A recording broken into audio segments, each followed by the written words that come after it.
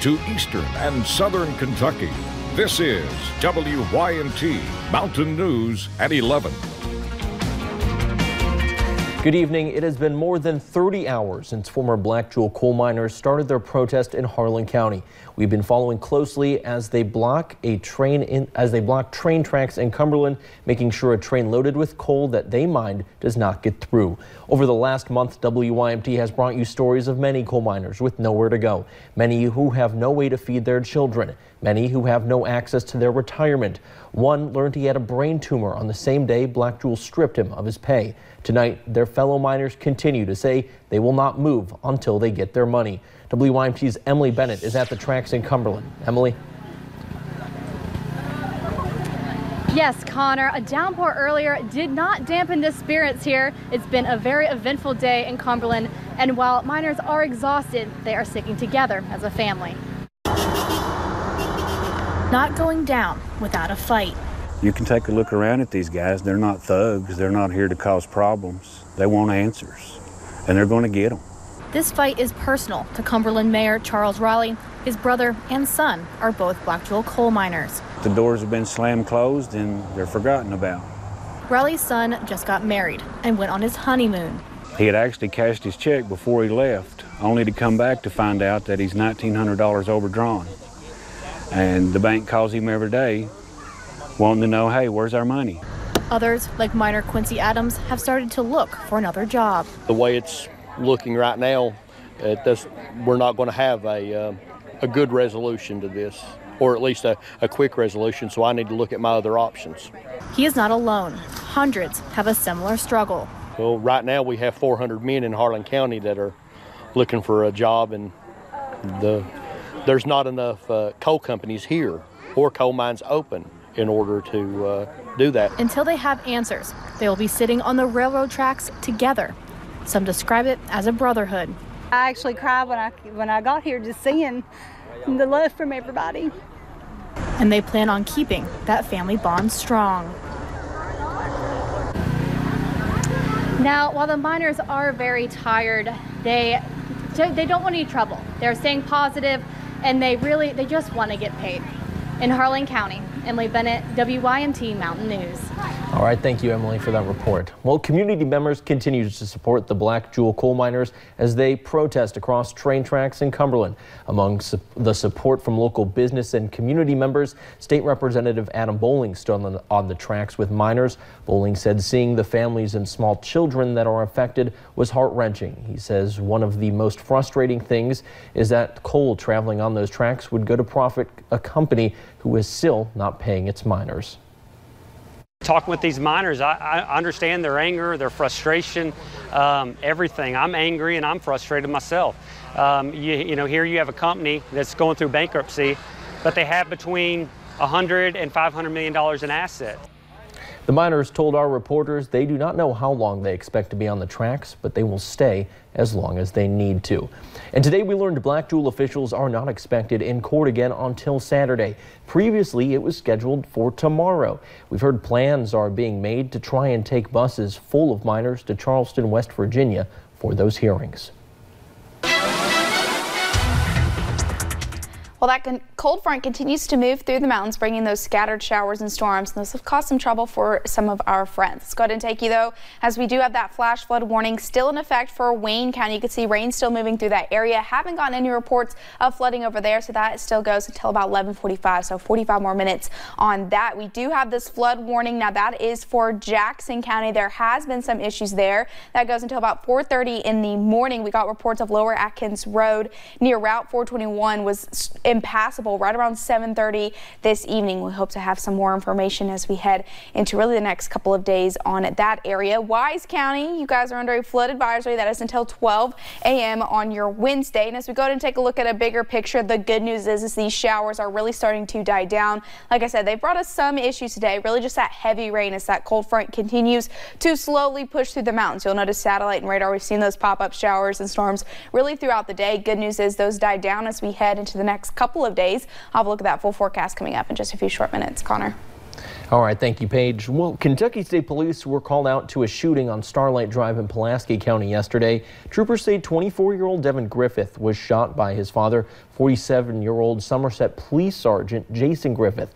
They say the shooting stemmed from an argument between the two. Devin Griffith was flown to UK where he's being treated for his injuries and listed in stable condition. A Somerset Police spokesperson confirms that Jason Griffith is a sergeant with the Somerset Police. He is on administrative leave while state police investigate the shooting. The case will be heard by a grand jury. And a fun day at the Breaks Interstate Park almost took a turn for the worse for one Pike County family. A venomous snake bit 7-year-old Maddox Leedy's hand. It happened near the pool area. In the beginning, his family thought it was a sting, but it turned out to be worse. Park Superintendent Austin Bradley says it's important to be aware of your surroundings no matter where you are. So we just always encourage everybody to always be alert, even in developed portions of the park. Now, 12 vials of anti-venom later, Maddox is expected to be okay. As you can see in that video, right now the area is roped off. Officials with the Breaks Interstate Park have filled holes near the pool. And there is some positive news tonight, for former Eric C. Kahn clients. The former attorney is currently serving a 27-year sentence in federal prison for defrauding the Social Security system out of more than $600 million. His former clients were stripped of their Social Security benefits, but after a meeting tonight with Prestonsburg attorney Ned Pillersdorf, some found out they are one step closer to receiving their Social Security checks. Even though 500 people are still without benefits, 200 of those with cases in the Appeals Council should get a check in the mail soon. Those who are receiving benefits are asked to make sure their mailing address is correctly documented with the Social Security Administration, as checks will be mailed instead. And attorneys are also warning former clients to be wary of scammers. We will have more on this story on Mountain News this morning. Well, it's a race against the clock for one school system. Jenkins Independent School officials are working on a nearly $2 million upgrade. The measures prompted by recent school shootings across the country. Mike Jenton, superintendent of Jenkins Independent Schools, says it's an unfortunate situation, but it allows the schools to make some needed upgrades along the way. The new door systems, they have alarms on them, so if a door is propped open, we'll know about it any time of day, 24 hours a day. There will only be 3 or 4 entrance doors to each building. All the rest of the doors will be exit only.